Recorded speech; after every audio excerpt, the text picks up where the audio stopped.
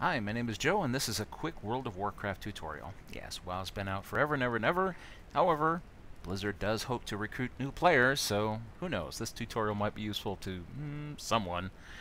Alright, one of the things I do a lot whenever I create a new character is edit this little chat area, because you end up with so much stuff flying across your screen that it gets really annoying. So here, and I'll show you what I mean. Normally everything's just dumped in this general tab, but I like to create new windows. Now, I haven't been invited to one yet, but what if, I mean, this realm is so dead, I'm not even getting spams for guild invites, which is not a bad thing since I'm here to farm. So I'll go over here to settings and let's say, and this settings tab here controls exactly what it is that will appear on this little tab. So here, I'll just go ahead and uncheck all these things, and presto.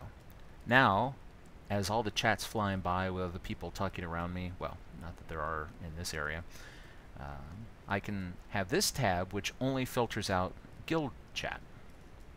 And another good one that I always like to make is one specifically for whispers.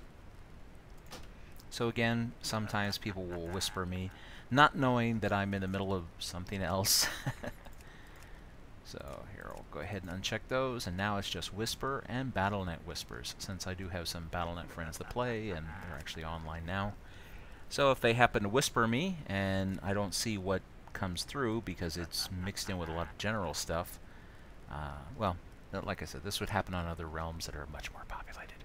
But I specifically picked a realm that's so dead that I should be able to farm rare mounts and vanity pets pretty easily. That's really the only purpose for this character is as a farmer.